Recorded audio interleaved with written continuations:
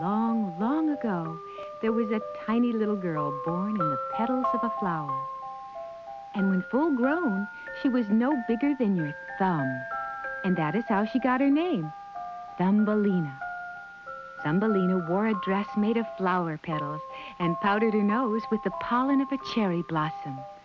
She was truly a child of the flowers.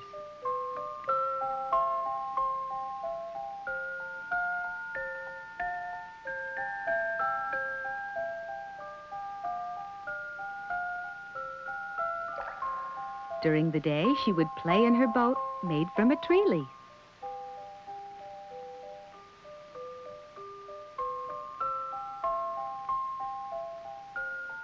And at night, she would tuck herself snugly into her bed made from a walnut shell. But then, one night...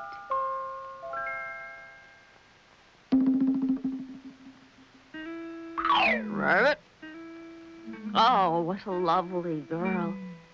My, wouldn't she make a fine bride for my son?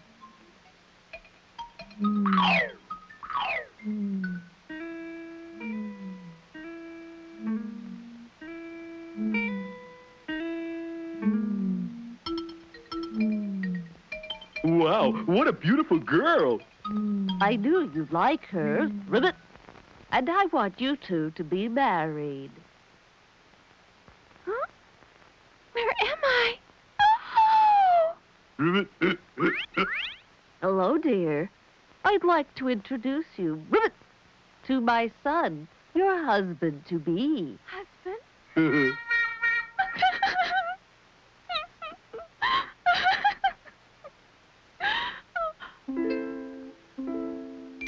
The next day, Mrs. Frog left Thumbelina on a lily pad in the pond so that she could not run away before the wedding. Thumbelina was so sad. She just could not stop crying.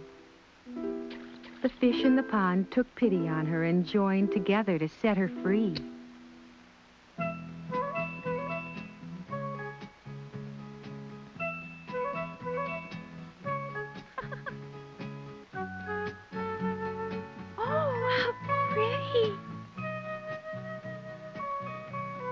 Drawn by a butterfly, Thumbelina's lily pad raft drifted farther and farther from the frog pond. This was the first time she had ever seen the world outside, and she was amazed at its beauty. By and by, her raft came to rest near a lovely bed of flowers. There, Thumbelina decided to make her home. She had plenty of nectar to sip and nuts and berries to eat, so it was really quite pleasant. But eventually, summer's warmth gave way to winter's chill. The flowers withered and died, and the berries were soon gone. Thumbelina was left with no home and no food. She had no choice but to search for shelter.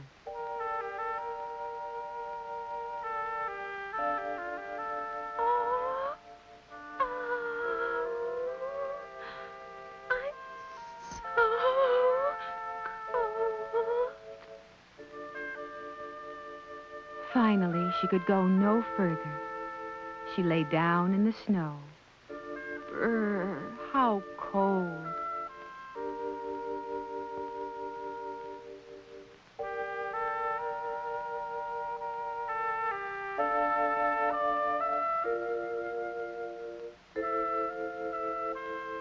Oh, how fortunate. The good and kind Mrs. Mouse had found Thumbelina out in the cold and brought her safely into her snug and warm little den beneath the snow.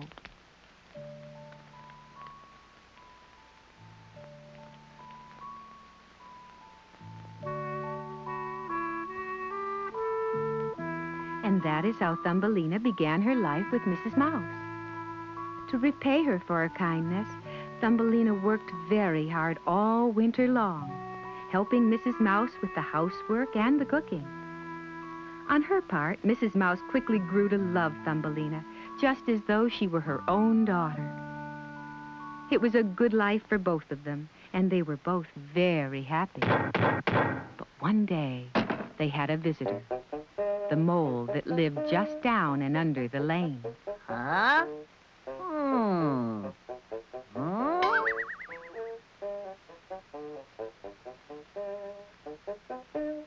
It's getting clearer now. Whoa! Yay! I found my wife at last. Oh, Thumbelina, you're so lucky. He's the richest man around. Thumbelina didn't know what to do. Of course, the idea of marrying the mole was no more appealing than marrying the frog. But on the other hand, Mrs. Mouse was so happy, she couldn't break her heart. The mole grabbed Thumbelina and started off to show her his home. Of course, he lived at the end of a cold and damp tunnel where no light could filter in at all. For to a mole, nothing is as terrible as sunlight. Hey, what's going on here? Where'd that come from? Oh, it's a swallow, and it's hurt. Well, serves him right. That's what he gets for flying around like a crazy fool. Come on, let's go.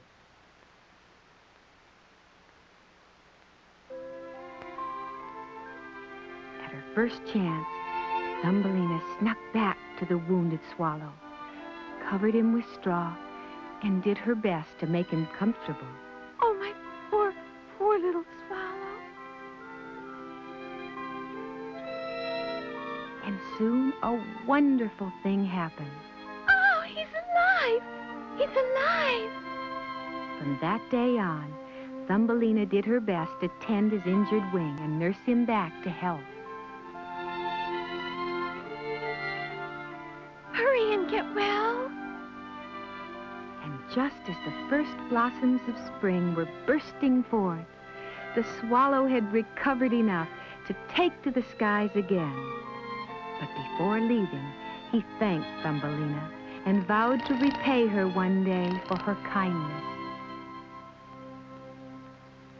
But springtime also meant that it was time for her marriage to the mole. Oh, dear. If Thumbelina marries him, she may never see the sun again.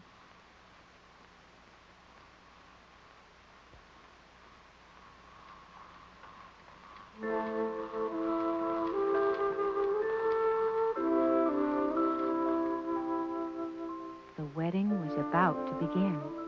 Oh, what a lovely bride you'll make. Thumbelina just had to take one last look at the beauty of the outdoors. It looks like I'll never see sunlight again. Oh, smell that fresh air.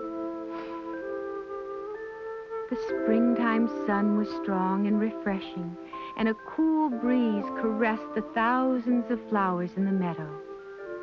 But this may be Thumbelina's last chance to experience these joys. The flowers are so lovely, and the sun is so warm. How sad.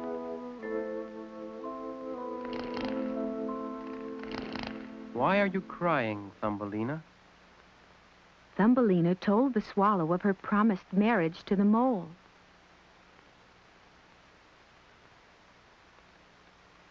Where's my bride?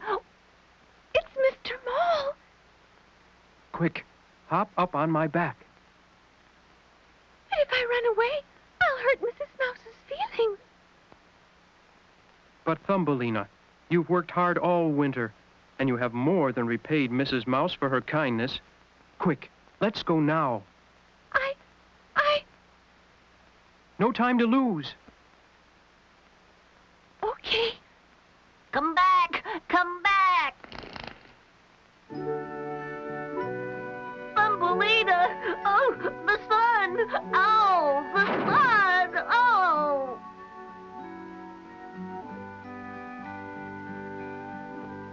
And so the swallow carried Thumbelina farther and farther away, soaring gracefully through the clouds until they reached the magic land of flowers where she had been born.